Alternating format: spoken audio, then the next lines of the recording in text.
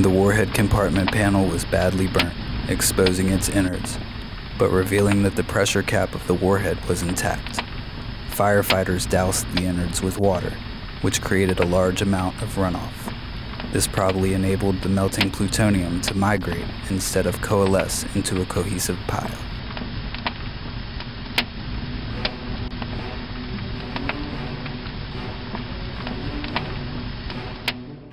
A BOMARC missile at Shelter 204 set on fire June 7, 1960.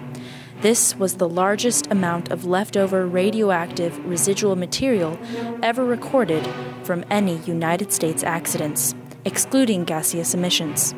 The public reacted with worry, ranging from severe headlines such as "The Day a Nuclear-Tipped Missile Caught Fire" to "Nuclear Nightmare, Almost." Even the Soviet Union at that time reacted to the accident, telling exaggerated stories and calling it an atomic explosion.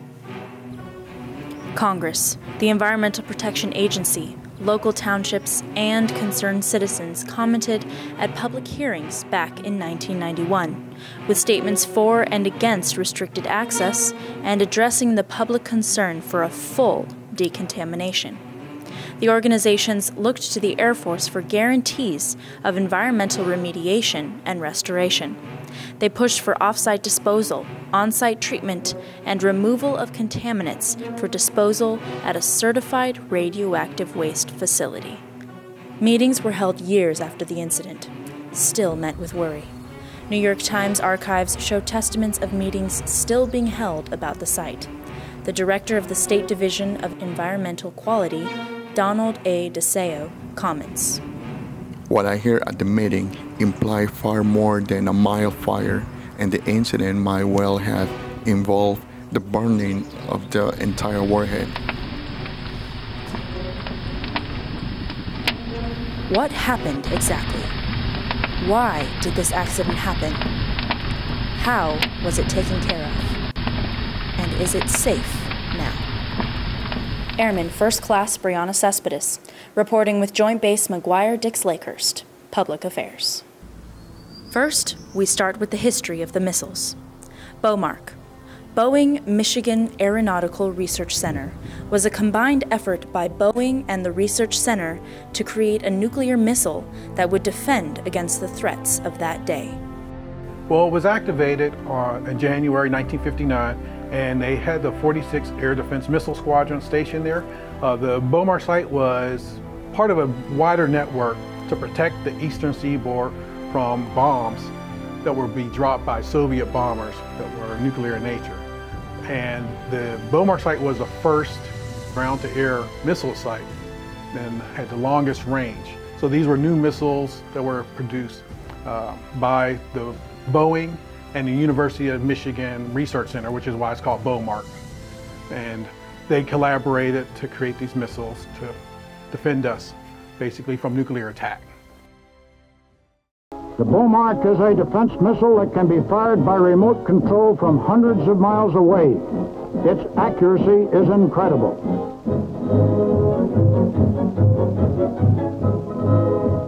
The BOMARC climbs skyward from its launcher.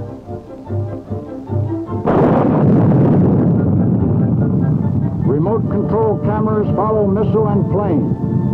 The missile streaks toward the plane, but just as it is about to strike, it is purposely directed to veer off to save the target for other tests.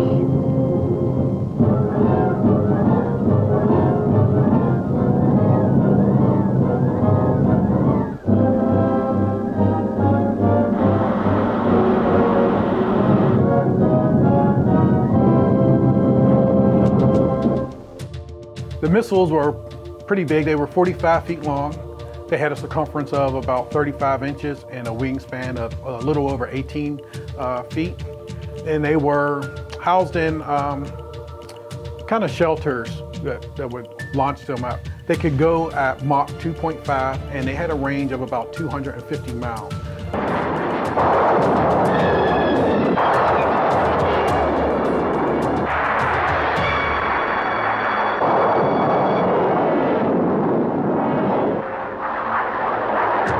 McGuire Air Force Base hosted the first of the BOMARC missiles, becoming the first site among 10 throughout the Atlantic.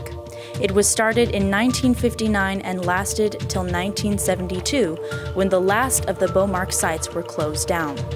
The 46th Air Defense Missile Squadron was in charge of maintaining and preparing the missiles and site. Another system involved during this time was the semi-automatic ground-to-air missile computer system. The Sage building was built with the largest supercomputer at the time. The building was built around this computer. It was an above-ground bunker, and it controlled fighter aircraft here at McGuire and around the area. And there was a system of missiles. You had the BOMARC missiles. There were also the Army that had Nike missiles, which were smaller and faster. And it would have a controller that would see any threats that came into the area or into the region. And then it can tell the different sites to launch the missiles or to scramble jets to go intercept the bombers. And so it was the first instance of a control center that controlled multiple avenues to take out any enemies that came to threaten America. And that hadn't happened before, where you combined all that into one location. At the time it was built by IBM, and basically this building is 4 levels. The first level was all just cooling and telephone connectors for the computers, which took up the entire second floor. 4 floors, 2 of them just for the equipment and the cooling to make things work. Because it was designed to maintain security and to take the blast from a nuclear bomb, even though it's above ground. So the building has no windows, and it's completely square and all reinforced concrete and sections within the building. So it's very sturdy, hard to bust, hopefully. They never got to test it, luckily.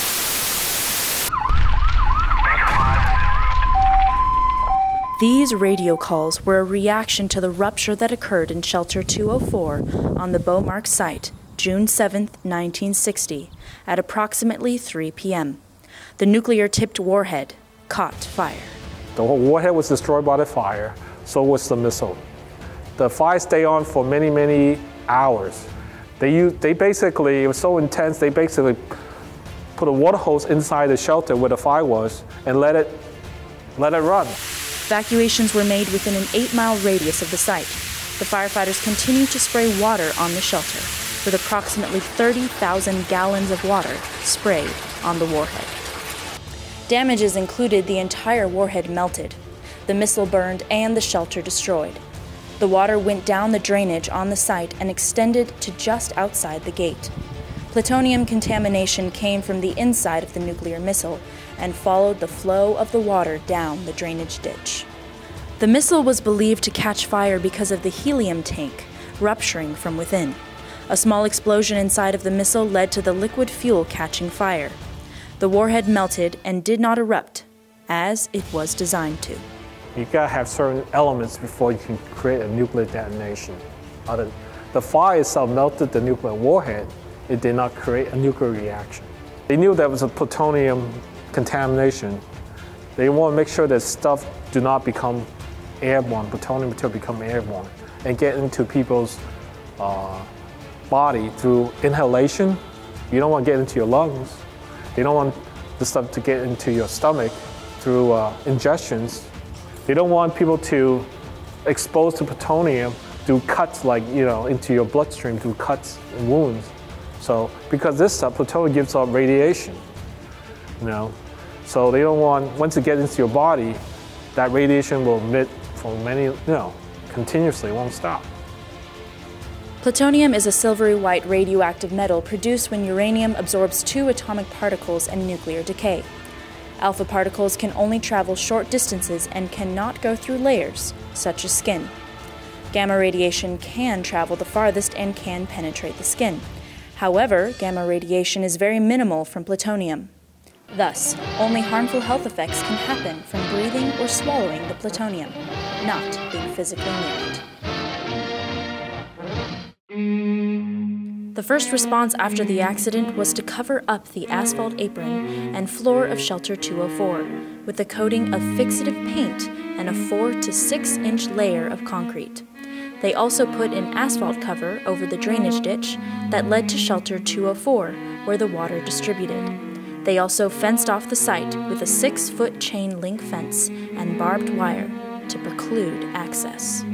They said, we got to do something to keep this facility up and running, because you cannot have people running around with contamination on the road surface and also inside the shelter. How could we do that? Let's use paint first. But paint would do that as a temporary measure. So a few days after the accident, they would spray paint the inside Shelter 204, and they paint the entire roadway near Shelter 204, where the accident was, all the way down to the drainage ditch. And then 6 months later, they said, let's do a permanent protective measures. That's when we used the concrete.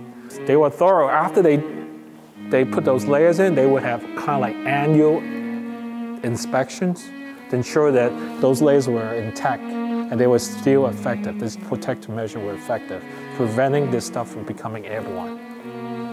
Site contamination radiological surveys were conducted frequently after the accident by several different agencies around the BOMARC site, adding up to 21 separate occasions between 1960 and 1987.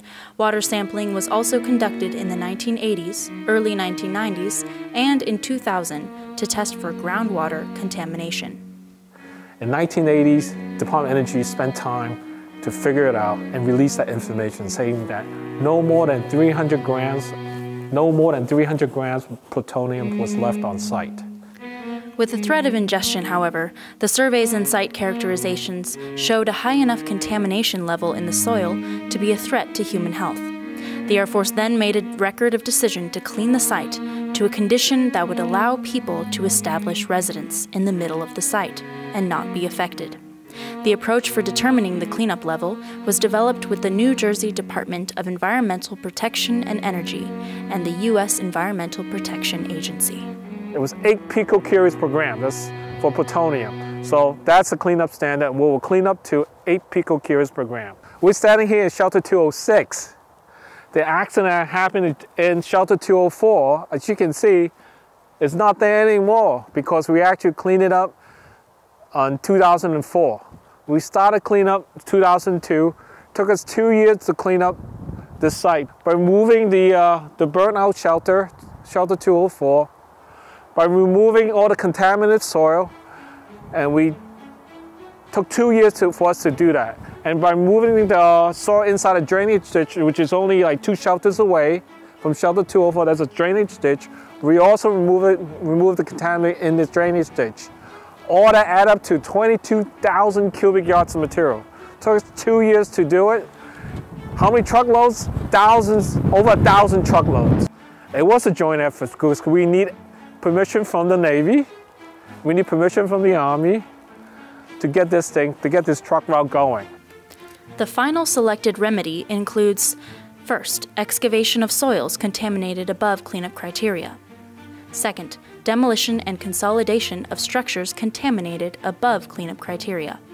Third, transportation and off-site disposal of radioactive soils and structural wastes in a permitted U.S. Department of Energy radioactive waste disposal facility. That was a team of us, actually. As AMC and Mobility Command, they were the ones who actually provide funding to keep this project going. I was the guy who actually provide logistic support at the base level. So we have a person make sure the funding kept coming. We have Army guys watching day-to-day operation. We have the Air Force guy come make sure we meet the technical requirements. And then 2 years effort, we got it done. We got it done. It was a lot of work. I mean, 2 years, a lot of work, but we had a team of good people who were committed to do the work. State of New Jersey Department of Environmental Protection. They also analyze the same sample to make sure that sample is clean, it's safe. The BOMARC site on McGuire has been an object of controversy and attention, dating all the way back to when it started in 1959, to when it closed down in 1972. The U.S. military had to respond thoroughly and publicly in order to preserve the environment, continue the mission, and stay accountable to the citizens of New Jersey. Currently, the site only makes Mother Nature's noises as it sits among the trees, gated and locked. Future plans could include renewing the site for another use or historically preserving it. For now, though, besides the sporadic manholes and rust from the buildings, it lays safe.